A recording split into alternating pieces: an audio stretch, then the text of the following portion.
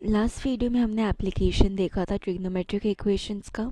इसमें हम trigonometric equation solve करेंगे sin x is equal to x/10। But इसको जब हम सॉल्व करेंगे तो हम इसको कोई ट्रिग्नोमेट्रिक जो हमने फॉर्मूलाज देखे उससे सॉल्व नहीं कर सकते, क्योंकि एक साइड हमारे पास x/10 नॉर्मल वैल्यू है और एक साइड ट्रिग्नोमेट्रिक फंक्शन है। तो इसके लिए हमें क्या करना होगा, हमें ग्राफ के थ्रू इसको सॉल्व करना होगा। तो हमारे पास गिवन है sin x is equal to x/10। तो अगर हम ले ले f ऑफ x जो है हमारा that is sin x and g of x जो है that is function of g, तो ये x/10 है। हमें पता है कि sin x का जो रेंज है ये -1 से 1 आएगा। तो sin x की जगह अगर हम x/10 सब्सटीट्यूट करते हैं तो x/10 का जो रेंज है वो -1 से 1 आया। तो यहाँ से हमें मिलेगा x जो है वो -10 से लेके 10 के बीच में। सो इससे हमारे x की रेंज आ गई -10 से लेके 10 तक। ठीक है, अब हमें f ऑफ x और g ऑफ x के ग्राफ -10 और 10 के डोमेन के बीच में फाइंड करना है।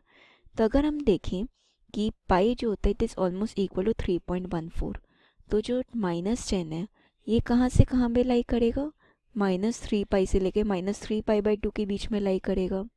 और अगर 10 है हमारा वो 3 पाई से लेके 3 पाई/2 के बीच में लाई करेगा।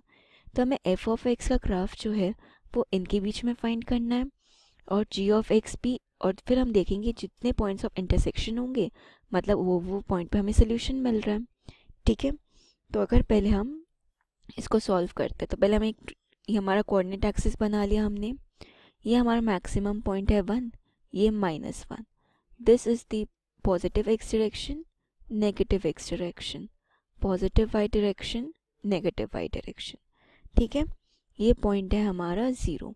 यहाँ पे हमारा पॉइंट है पाई, यहाँ पे है 2 पाई, 3 पाई, 3 पाई/2।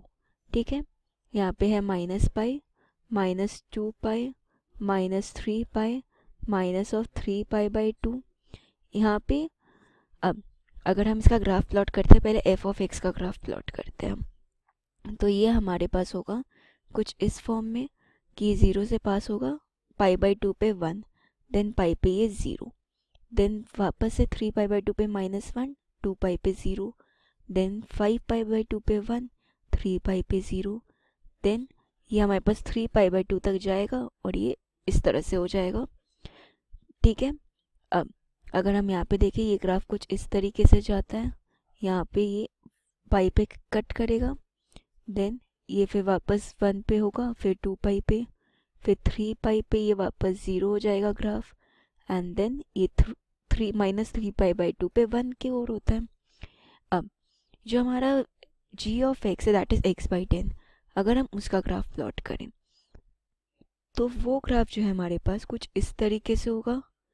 ठीक है, ये हमारा ग्राफ इस तरीके से आ जाएगा।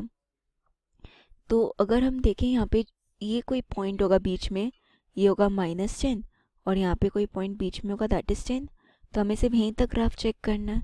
तो यहाँ तक चेक करने में हमारे पास क्या आया, एक हमारा इधर पॉइंट ऑफ इंटरसेक्शन है, एक इधर है, एक इधर आ गया, एक इधर होगा, एक इधर है, एक इधर है और एक इधर है।